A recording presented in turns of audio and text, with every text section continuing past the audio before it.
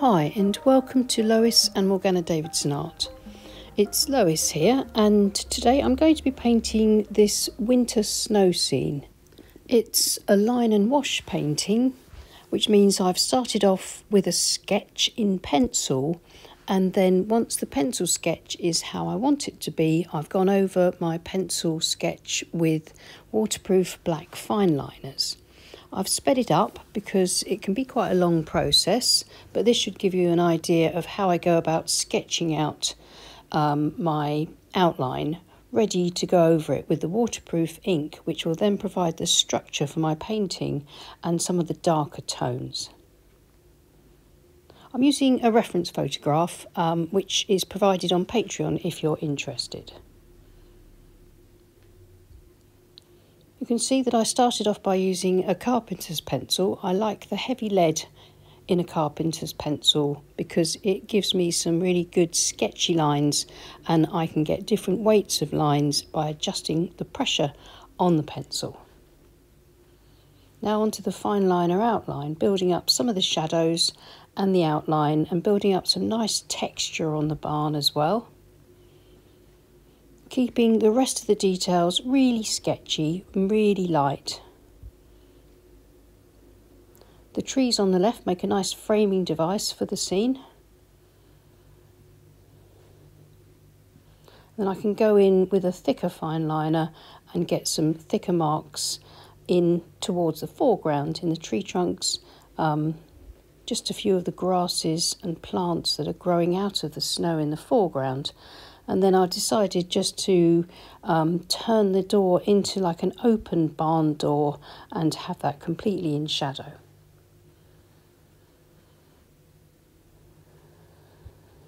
Just some final texture, a little bit of extra shading just to remind me to keep parts of the barn nice and dark so that others stand out more. And that's my line work done. These are the colours that I've got out today. I might not use them all. From left to right: ultramarine, alizarin crimson, burnt sienna, raw sienna, burnt umber and neutral tint. As well as the reference photograph, there'll be the line work over on Patreon for you to download and copy or trace if you're interested in that, so follow the link below. I'll be painting it wet in wet and starting off with a nice pale sky, and then bringing the colour down across most of the painting and introducing some burnt sienna into the snow colours to build up the base for the scene.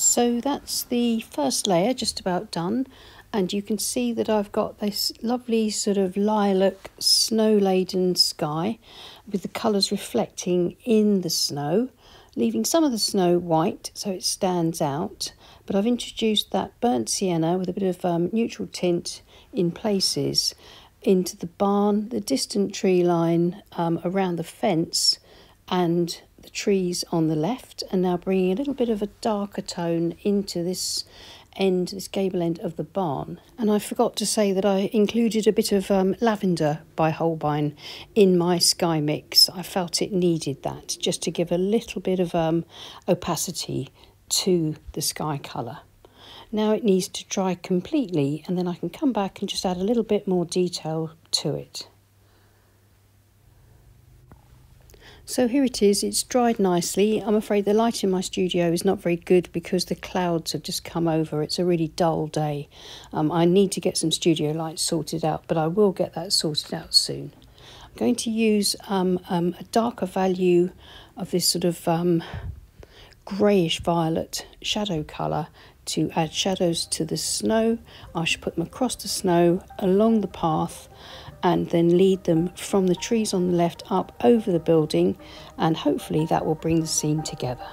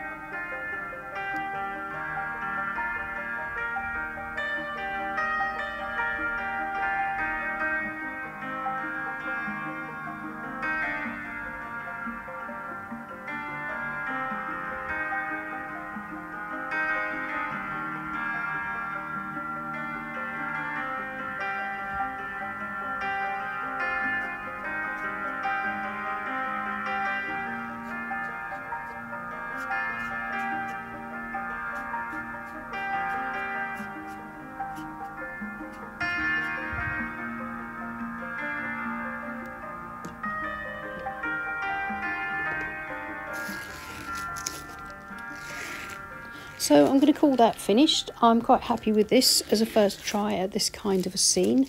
Removing the masking tape from the border helps me to see it with this clean white edge, and I can see that everything is looking okay, and I'm quite pleased with the way it works. There's a few things that I would do differently if I painted it again. I think I'd mix up a slightly greyer shadow mixture, and I'd probably darken up some of the tones in front of the shadow side of the barn, just around the bottom of the door. But I could always do that a bit later, and I think I probably will. I forgot to tell you the paper that I was using. It was Milford cold-pressed watercolour paper, 140 pounds weight, and it was taped to my board with ordinary decorator's masking tape, and my board was at an angle of about 20 to 30 degrees.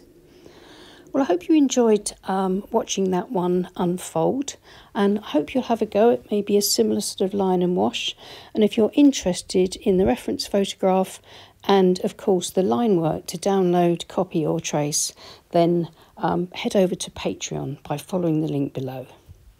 Many thanks for watching. Please leave us a like and subscribe to our channel. It's free and it really helps with our reach. And thanks so much to everyone that follows us and supports us on Patreon. We really appreciate you.